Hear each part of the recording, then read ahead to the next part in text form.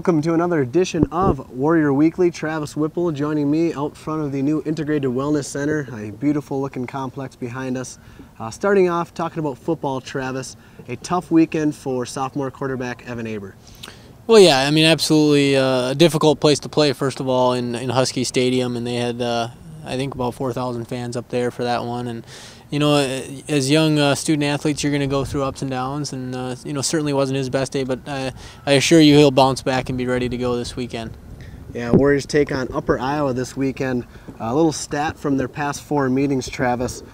They have outscored the Peacocks on average 48-6 their last 4 meetings, so should be a good game for Winona State to bounce back.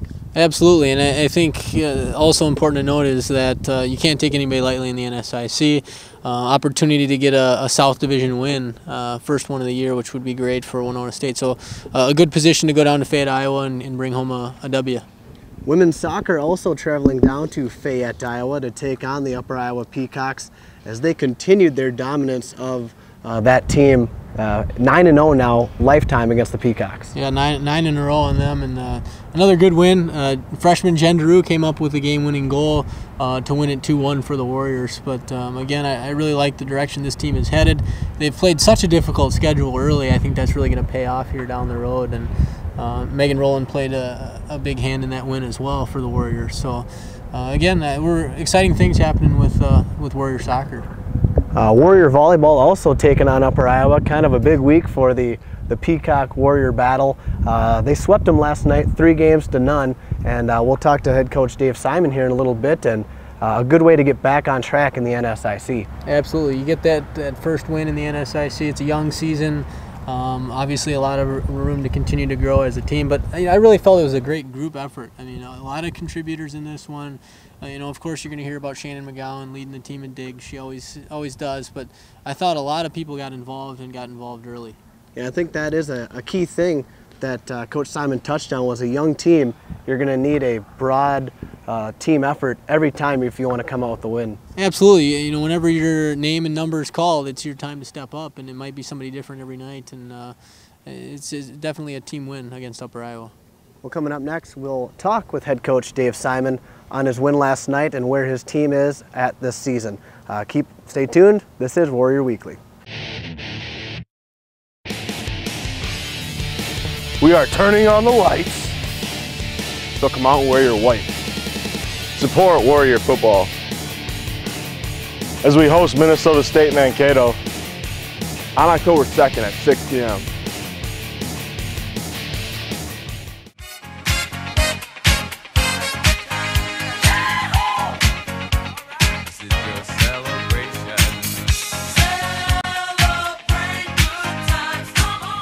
You can make a lot of new friends when you save them money on trucks. How about over $6,100 in total savings on a new Tundra Double Cab? Just $25,990 after manufacturer rebate. Making new friends every day at Dahl Toyota in Winona. Welcome back to Warrior Weekly. I'm here with head coach Dave Simon, head coach of the Warrior women's volleyball team. Coach, a very young team this season. How have they been able to mesh so well? Just a really good group of kids, and so the chemistry from day one has been pretty good, and I think that comes from the fact that a lot of the kids came to camp, and our players came back and worked camp this summer, and they got to know each other a little bit during that process, and they're just all very committed and dedicated, and so I think they got a kind of a common goal, and that's been the backbone of their chemistry. You started off very well out in Colorado and in Michigan. How can you transition that success from playing teams in the RMAC conference to playing teams in the NSIC? Well, I think it's just a matter of getting on track, which hopefully last night's win started that for us, started that process. The first week was a pretty tough week to play 2 undefeated and top-ranked teams, and then to be on the road. And I think we learned a lot about ourselves. Unfortunately, we didn't come back with any W's, but now we have a chance, starting with last night, to hopefully put together a little win streak before we come up against some ranked opponents again. And you know, I think it was good to get a 3-0 win last night at home. Speaking of that win in which you swept Upper Iowa, what did your team do so well? You know, they kind of struggled against those ranked opponents, but really took it to Upper Iowa 3-0 and really left no doubt in your mind. What did they do so well?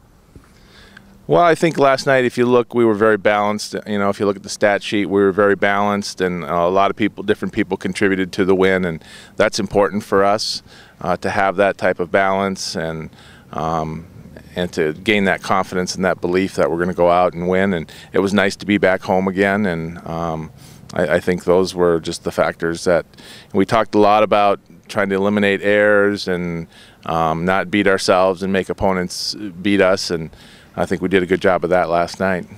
All right, well, thank you very much, Coach, and good luck this weekend. Once again, you take on Upper Iowa down in Fayette, so good luck, and make sure to tune into that on the Warrior Sports Network at WinonaStateWarriors.com. Coming up next, more Warrior Weekly.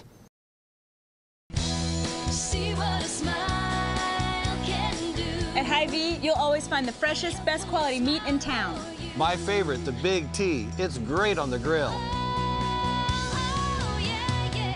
Add shrimp, crab legs, or one of our meaty lobsters. And it's surf and turf fit for a king.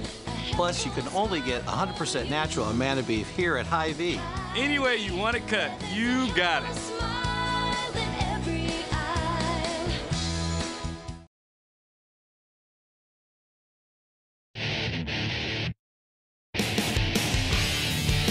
We are turning on the lights, so come out and wear your white.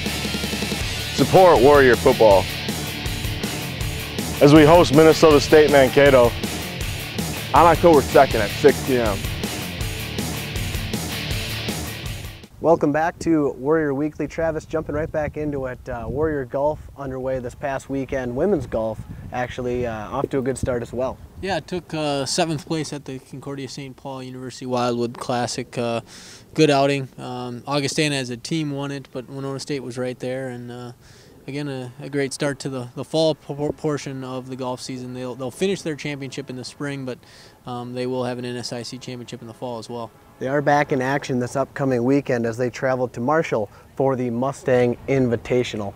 Cross country also underway this past weekend. They've had a great start to the season, especially for Kayla Goodmunson and Brian Lindquist. Yeah, those two lead the way and finished 18th and 20th respectively in their last meet. But I think it goes without being said that the whole team had a great effort. You know, finished very highly, both teams. 4th place for the women, 10th place for the men. So a great outing in St. Olaf for men's and women's cross country. Also looking at tennis here, starting in fall. A lot of people aren't aware that our women's tennis team has kind of gotten underway here, and Heather Pierce had a big weekend for the Warriors. Yeah, absolutely, and we talked about it on our show last week that this was the only time as an individual in tennis you can move on and try to compete for a national championship. She came extremely close, made it all the way to the regional final. 64-player draw, so she was 2nd out of 64 players, and so really impressive for her. Has had a great career here. 2 others, we talked about them on the show too last week, but Leah Dahl made it to the Sweet 16. She's a freshman, and Laura Lindstrand made it to the Sweet 16 as well. She's a sophomore. So great things happening with women's tennis. They've got one more match this fall, and then the rest of their season takes place in the spring.